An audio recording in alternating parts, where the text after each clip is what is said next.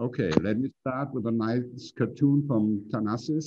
A short introduction into how RNAi can be used to control insect pests. So as we've heard, RNAi is a natural mechanism. Also in insects, it's involved in the antiviral response, so an important part of the innate immune response. And we can exploit this mechanism in insects by targeting, for example, essential genes. We can cause toxicity and mortality in insects.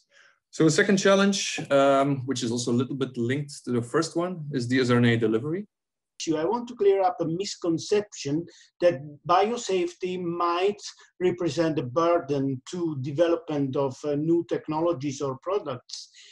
Indeed, what I and the working group of iPlanta working on this aspect, we are considering environmental safety framework in the sense that for environmental safety framework, we need protocols, scientifically developed protocols, which can become practices and hopefully policies. All this framework is to ensure that there is a safety and well-being of any organisms, including humans. So I think to conclude, I think we can say that bioinformatics is definitely super useful for dsRNA design.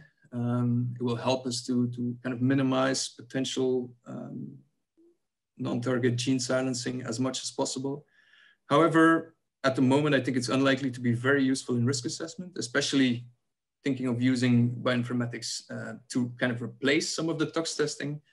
MedBerry involves 5 countries, so Italy, France, Spain, Morocco, and Turkey. Of course, they are in the Mediterranean basin.